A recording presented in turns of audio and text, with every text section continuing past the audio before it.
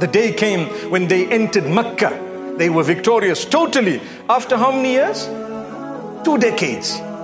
Are you ready to wait for 2 decades? For us, 1 month we suffered a loss. 1 year we went through a problem. We give up. Khalas, Allah is angry with me. I don't know what's going on. No longer going to the masjid. I think this bad habit, that bad habit. Relax, my brothers and sisters. It has happened to those before you who are better than you and I. It's going to happen to you and I in a bigger way.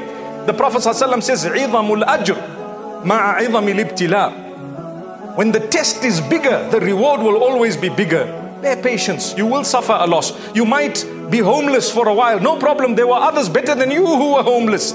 Sometimes you might have to stay in rented accommodation after you owned a home, because in order to clear your debts, you might have to sell your house. No big deal. The majority of the world is staying in rented accommodation. Why do you think your pride must make you not sell up when you have to? Allahu Akbar. Allahu Akbar.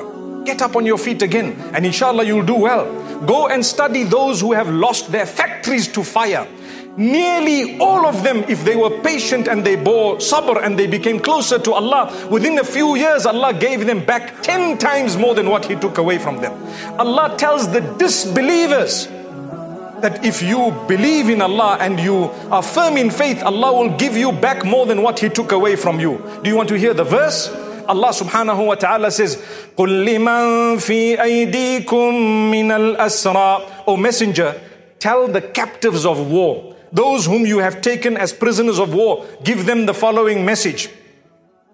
إِن يَعْلَمِ اللَّهُ فِي قُلُوبِكُمْ خَيْرًا يُؤْتِكُمْ خَيْرًا مِمَّا أُخِذَ مِنْكُمْ وَيَغْفِرْ لَكُمْ. If you know, and Allah knows that in your heart there is goodness, meaning you are going to declare your faith and you are going to become closer to Allah, He will give back to you more than what was taken away from you. And on top of that, He will forgive your sins just by your patience. So bear patience.